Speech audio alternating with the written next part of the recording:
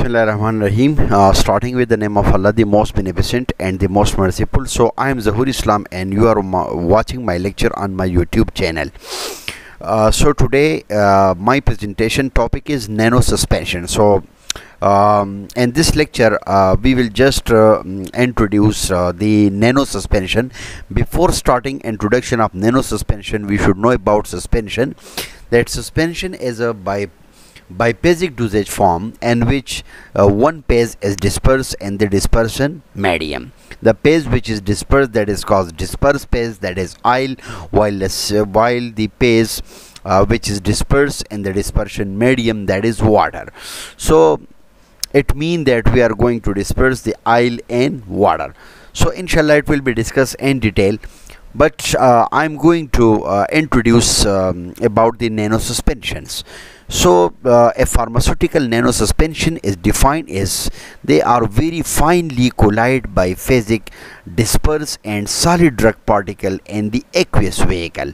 Its size is always below 1 micrometer without any matrix material, which is stabilized by the surfactants and polymers and prepared by suitable methods for drug delivery application through various routes of administration. So nano means when the particle size range of any drug particle between 1 to 100 nanometer, but especially in case of nanosuspension, these are very finely colloided biphasic dispersed and the solid particles, in which the solid drug particle they are in aqueous vehicle, and the size is always below 1 micrometers. Without any matrix material, and then it can be stabilized with the help of surfactants, with the help of polymers, and then it can be prepared by some suitable methods for the purpose of what to deliver a drug to the target sites through various routes of administration. Come toward the properties of nanosuspension. That nanosuspension, these are some ideal properties of nanosuspensions which must be memorized. So usually less than 1 micron with the average particle size ranging 200 to 600 nanometer. It means that the nanosuspension, it is usually less than 1 microns. So its average particle size must be between 200 to 600 nanometer.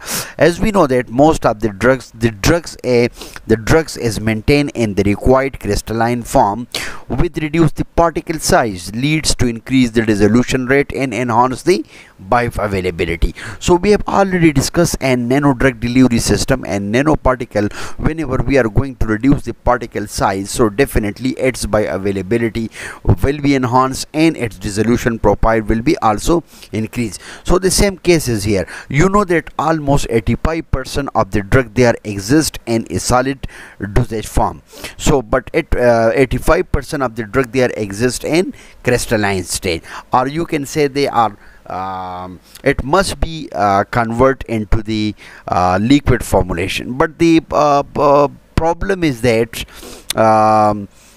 especially in liquid dosage form there is a problem in stability.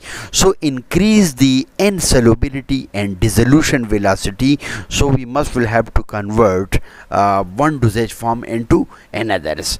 Another ideal property of nanosuspension is to increase an apparent saturation solubility and surface area. So it will also increase the dissolution velocity and increase the adhesiveness. These are the ideal property of the nanosuspensions. Okay, so come toward the preparation technique. There are some special technique which are used for the preparation of nanosuspension. So the first one is top down approach. So what is top down approach? So in top down approach, in simple words, we are going to disintegrate the larger particles into the smaller ones. So the top down approaches which are used, that is with milling method, and the second one is high pressure homogenization method. These two methods, they are used in top down approaches, while the second one is bottom up approaches. So in bottom up approaches, three different techniques are used. One is the liquid anti-solvent precipitation method, the second one is liquid emulsion technique, and the third one is Sonoprecipitation technique. These are the three techniques which are used in bottom. What is bottom up approach? In bottom up approach, you have a large particle, you have very small tiny particles, and then they are further means they are formulated and they are converted into the larger particles. So in preparation of with milling methods, you know that milling chamber, actually it is charged with milling media, water or suitable buffer, drug and stabilizer. Milling media or pearls, they are rotated at a very high shear rate. So come toward the preparation and high pressure homogenization method. The basic principle of high pressure homogenization is this method is totally based on the cavitation forces of the drug particle in the aqueous spaces. You know that these forces, actually they are sufficiently high to convert the drug, the microparticle, into the nanoparticle. Now question is that why we are going to convert the drug microparticle into the nanoparticle? For the purpose of, as we know that there is also a difference in the size of the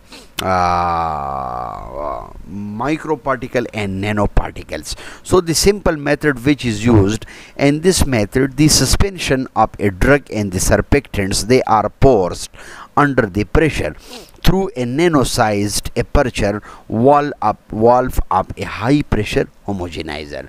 So in this method, actually first of all we should make, or we should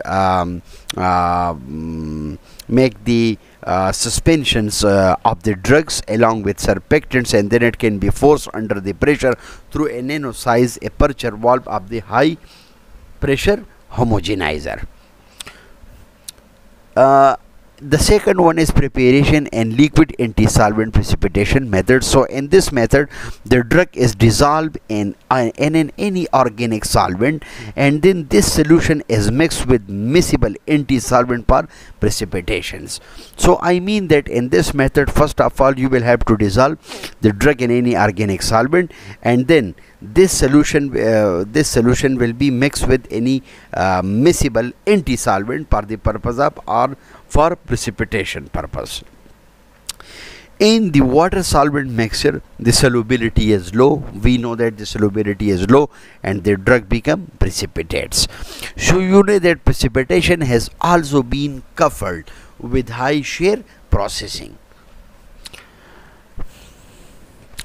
In liquid emulsion technique, it is applicable for the drug. They are soluble in either volatile organic solvents or partially water miscible solvents.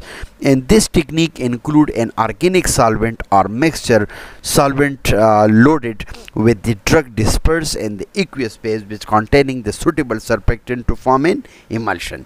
The organic phase is evaporated under reduced pressure to make the drug particle precipitate instantaneously with no time delay to form the nanosuspension, which is stabilized by the surfactant. So then there are different surfactants which are used for the stability of the nanosuspension.